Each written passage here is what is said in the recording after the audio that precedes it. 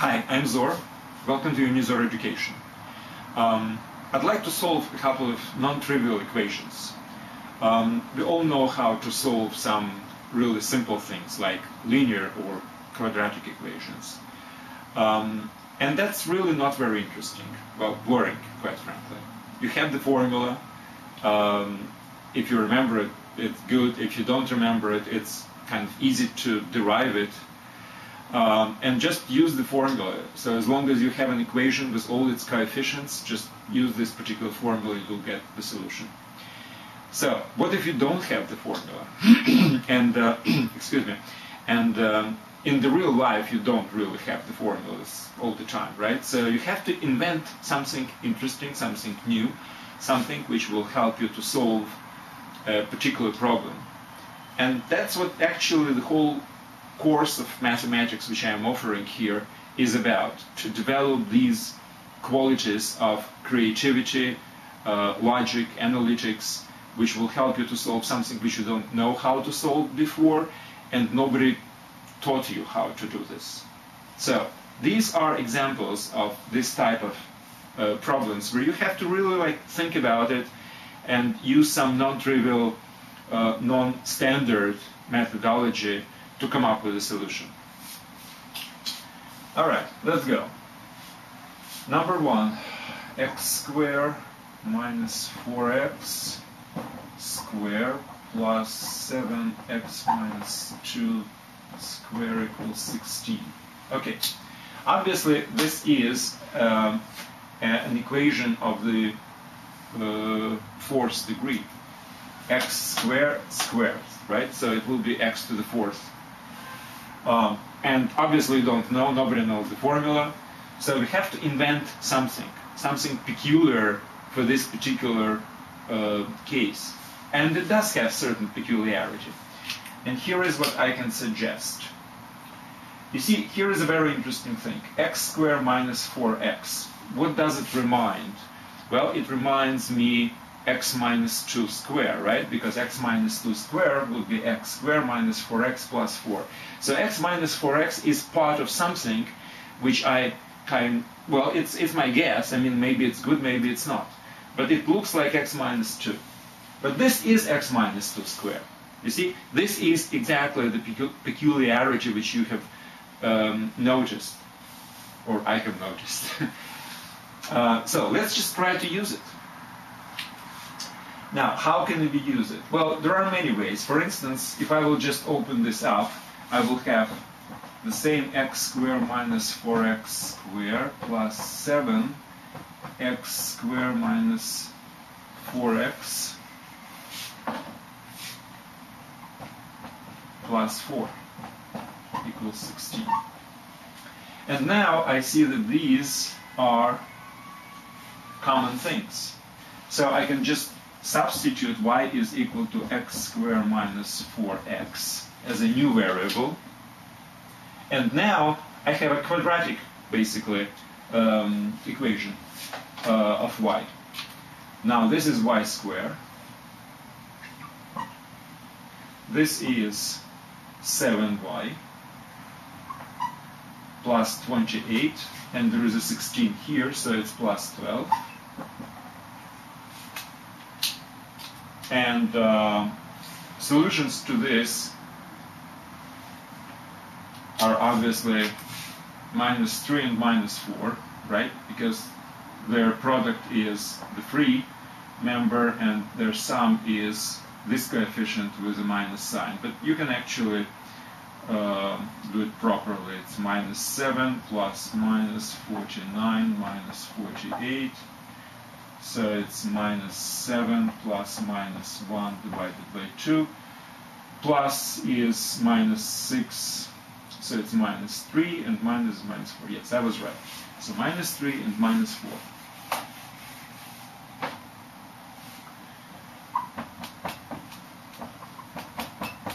Okay, now knowing that, I can use this expression and basically find x. Now that's easy. So x squared minus 4x This is minus 3, so it will be plus 3 equals to 0. That's one equation. And another is x squared minus 4x plus 4 is equal to 0. This is from minus 3, and this is from minus 4. Now, here I will have two roots which are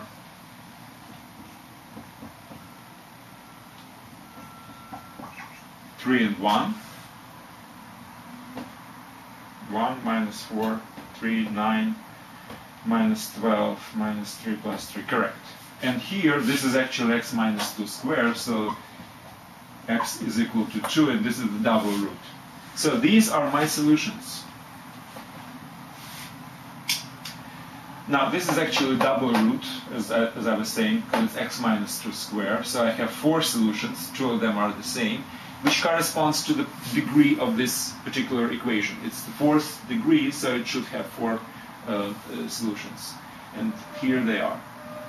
All right, now, the checking. Well, let's just do a quick checking, at least for something, like 3, for instance. 3 squared 9, minus 12 minus 3 squared 9. So this is 9. This is 3 minus 2, 1, so it's 7, 9 plus 7, 16, correct. And you can check the others, I'm sure they're good too. Okay, so what was an interesting part in this particular equation? It's just to notice that these two have something in common. That x minus 2 squared would look like this one plus some free coefficient. All right? So this is just a, it's a guess, if you wish. But the problem is that if you solve, hundreds of problems like this, you would probably see these peculiarities, well, more or less easily. Okay, let's go on. X plus 2 over x, x plus 16 over x plus 7 equals 4. Well, it might look a little scary, and it's obviously non-linear, not quadratic, etc., etc. But there are two very important things to say about this. First of all, if we will just use the common denominator, which is x times x plus 7, now this would be x plus 2 times x plus 7, which is a polynomial of the second degree. This would be x times x plus 16, also second degree. And this would be x times x plus 7, x times x plus 7 times 4, which is also a polynomial of second degree. So if we will just use this common denominator and put everything above it, we will have a quadratic equation on the top. And we can basically get rid of the denominator in this case. Now, there is one very important thing, and it's very important not only for this particular equation, but for many others. You see, all these non-trivial equations might have certain restrictions on the values of the solutions which we are looking for. Now, think about this. If I will really just do whatever I just said, which is just use the common denominator. So this would be from this plus this plus this equals, and divided by common denominator equals to 4 times x plus 7 times x divided by x plus 7. Now, my intention is just to get rid of this common denominator, because if these fractions are equal to each other and denominators are the same, then the numerators must be the same. And equalizing these numerators, they just have a quadratic equation, because this is x squared, this is x squared, and this is x squared. Now, but this is a very important thing. I said just get rid of the denominator and equalize the numerators. Yes, it can be done. However, existence of denominator right now, before I drop them, actually restricts certain values of the solution. X cannot be equal to 0, and x cannot be equal to -7. Because in both cases, this common denominator would be 0, and the whole thing would have no sense at all. Same thing if you look at the original equation. It cannot be 0 here, and you cannot have 0 there. So x not equals to 0 and x not equals to -7 are initial restrictions on the solutions. So you have to really realize whenever you see something like this, which might really have certain restriction on the values of the solutions, you have to upfront do this and then look for solutions. Because during your looking for solutions, whenever you do this,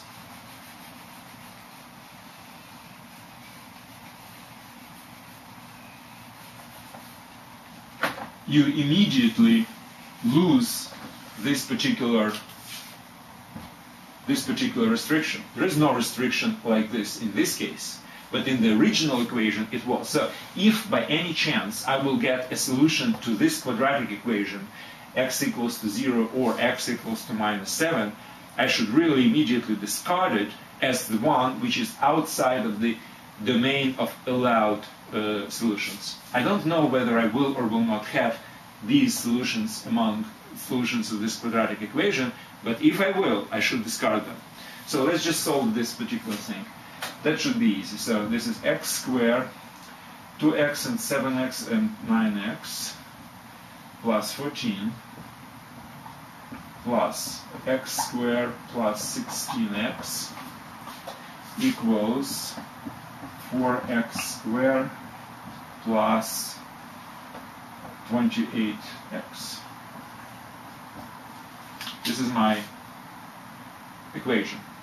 So x squared, and 4x squared. So subtracting 2x squared from both sides, on the right I will have 2x squared. 9x, 16x, it's 25. This is 28. So I subtract 25, and I will have 28 minus 25, 3x. And finally, the free member is 14, but it would be with a minus sign, right?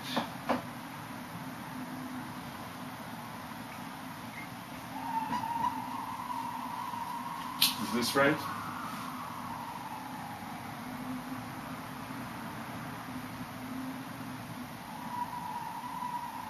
Okay, looks like it, I think. And solutions are divided by 2 minus 3 plus minus square root of 9 plus 4,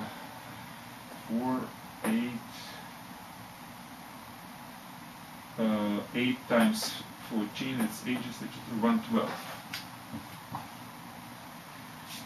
which is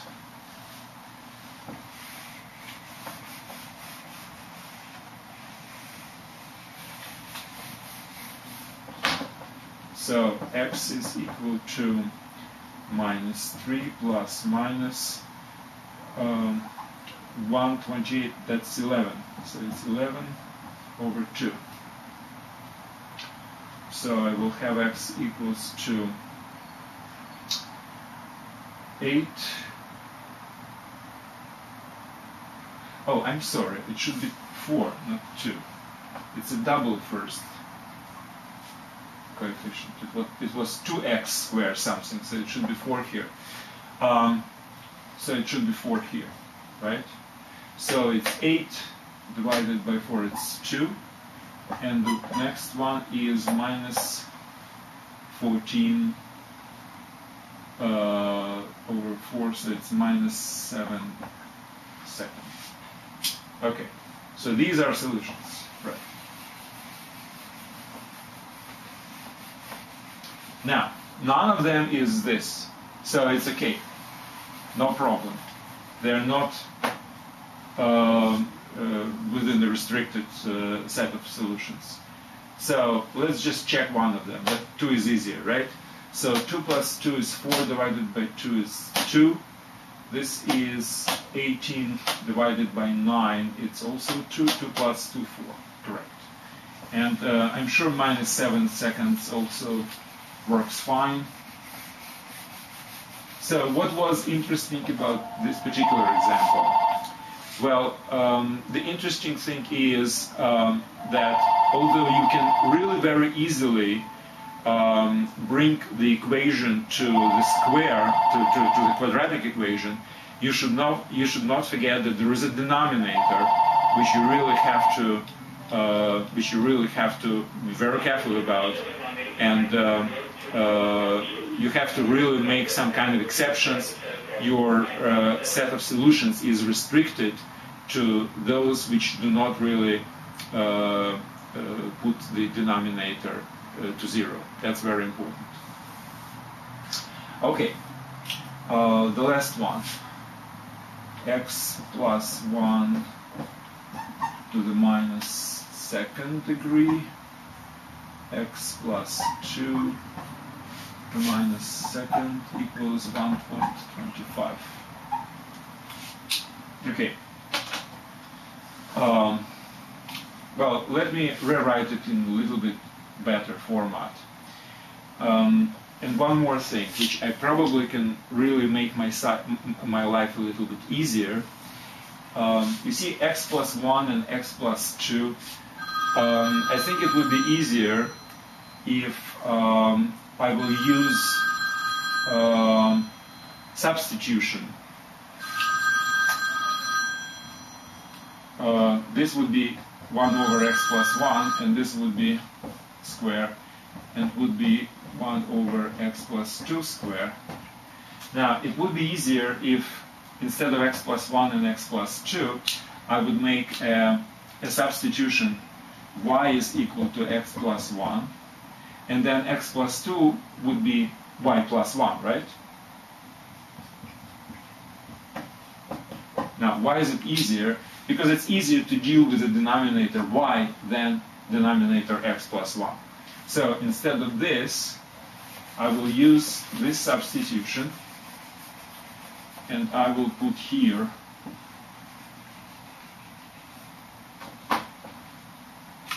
y and y plus 1, where y is equal to x plus 1. Okay? And what's equal to 1 and 1.25, let me deal with rational numbers, fractions like this. That would be easier. And obviously, I will try to do something similar to what I did before. I will get rid of the denominator, and I will put everything on the top to have some kind of a polynomial equation. Polynomial is easier than dealing with this thing. Obviously, I have to immediately restrict my set of allowed solutions to y not equals to 0 and y not equals to minus 1 to prevent these two denominators to be equal to 0. Now, after I have restricted myself this way, now let me just try to basically bring everything to the polynomial format. So I will bring everything to a common denominator, which is y squared times y plus 1 squared, right? I can always rewrite it using this, right? And same thing here. It looks a little bit easier, right?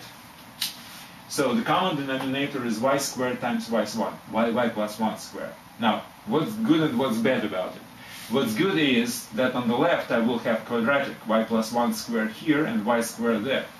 But on the right, unfortunately, I have the polynomial of the 4th degree, right? So it will be y squared times y plus 1 squared.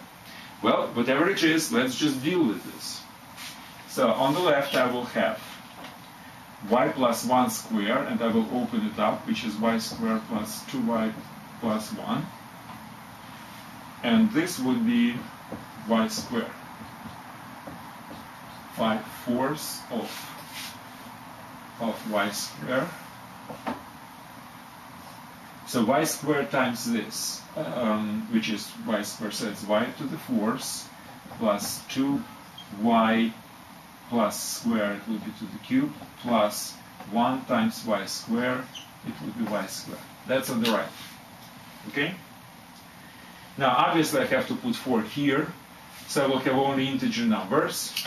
And what would I have? I have y squared plus y is 2y squared times 4, it's 8y squared plus 8y plus 4 on the left.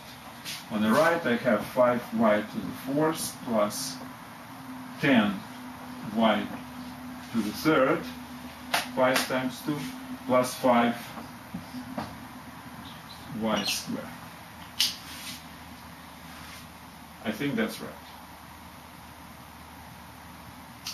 All right, so let's move everything on one side of the equation, and that would be 5y to the 4th plus 10y cubed. Now 5y squared, 8 on this side, so it would be minus 3y squared minus 8y minus 4 equals to 0. That's my equation. Equation of the 4th degree. Well, you don't like it, me neither. But let's just think about it this way. If I am trying to solve this particular equation, if I'm giving to my students, then and it has integer coefficients, then it does make sense to look for some solutions among integer numbers which are divisors of the free member. If you remember, when we were talking about equations of the higher order, it's always like this. If you have integer coefficients and you're looking for integer solutions, they must be among divisors of the free member, of the free element. Now, divisors are 1 and 2, basically. Well, forget about 1, probably. Let's just check 1. 5 plus 10, 15, minus 3, 12. Now, 1 actually does solve the problem. So 1 is a solution. Great. So if 1 is a solution, it means we immediately can divide it by 1. We have to extract the factor x minus 1 from this particular polynomial. So how can we do it? Well, very simply. It's 5y to the 4th minus 5y to the cube. If you will multiply, if you will factor out 5y cubed, you will have y minus 1 left, right? Now, but we need 10. So minus 5, it means we have to add 15 y cubed, right? Now, to again factor out y minus 1, we have to subtract 15 y squared. So this would be multiplication of factor of y minus 1 by something. This would be y minus 1 by something else. Now I need minus 3. I have minus 15. So I have to add minus 12 y squared.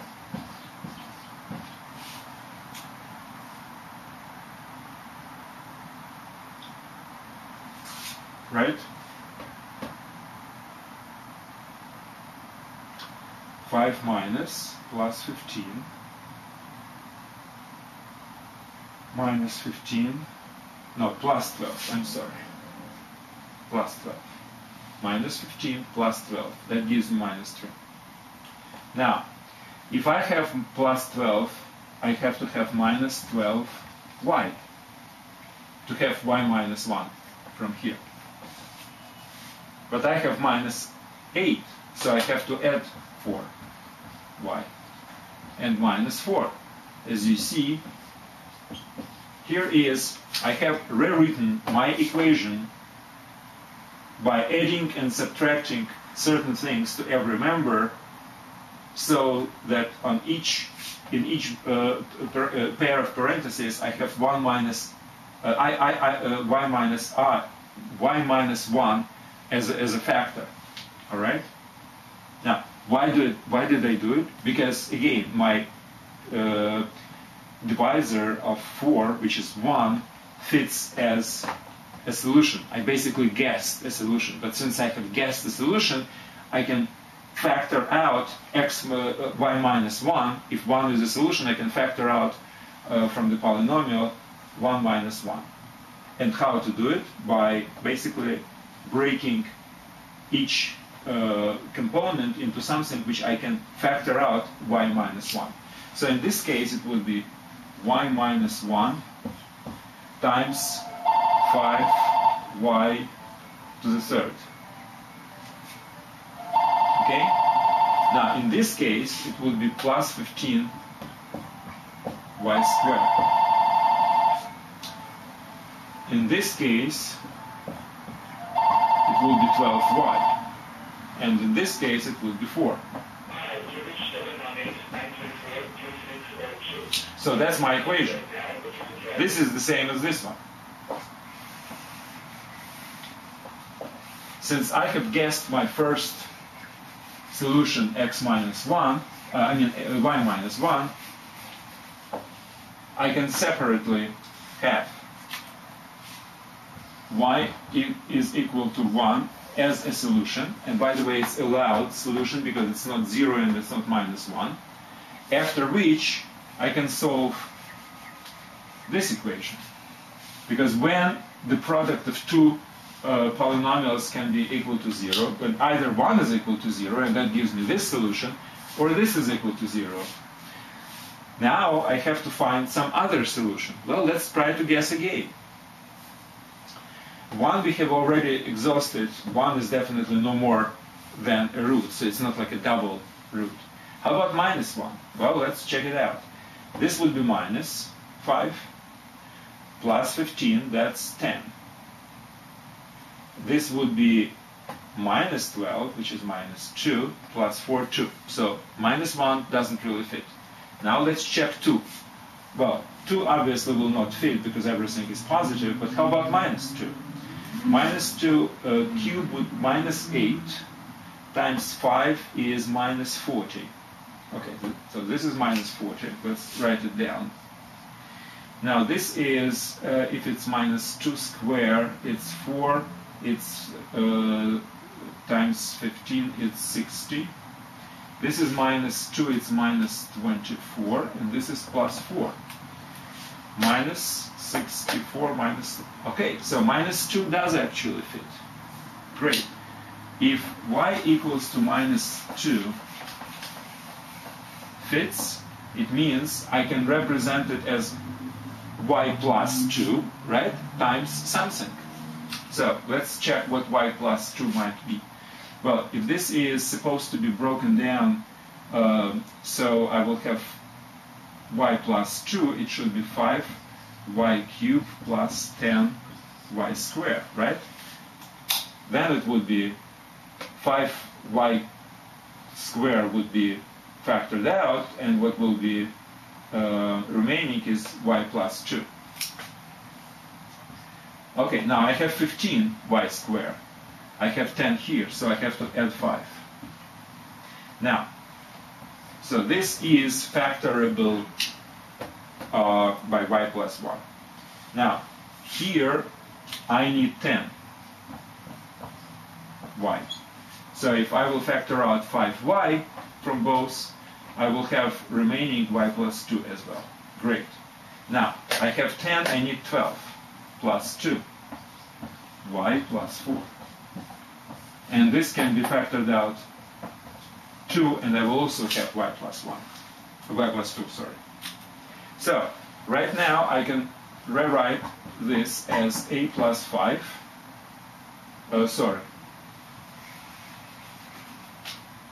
A plus 2 times. In this case, it's 5y squared, right? 5y squared. In this case, it's 5y. and in this case it's 2.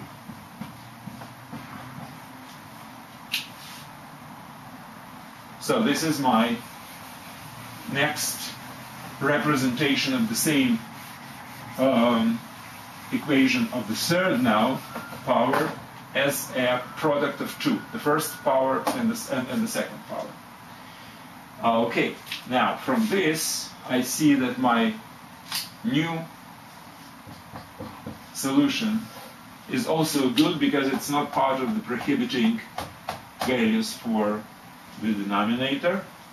And what's left, so if the product is equal to 0, either this is equal to 0 and that gives me the solution minus 2, or this is equal to 0. So this is my, this time, a quadratic equation, which I already know how to solve. This is just the formula, which we all remember. However, it does not really have any real solution because 5 squared minus 4 times 5 times 2 is less than 0, so we don't have any solutions in this case. So this is the end of it. I've got 2 solutions. So it's a quadratic equation. It's a fourth degree equation which can be represented as quadratic equation and two multipliers. So one would be y minus 1, another is y plus 2, and another is 5y squared plus 5y plus 2. This has no solutions. This gives me 1, and this gives me minus 2. Both are allowed. Well, let's just check the solution for x. Now, we know that x is related to y with this formula. So y is x plus 1, so x is equal to y minus 1, which is either 0 or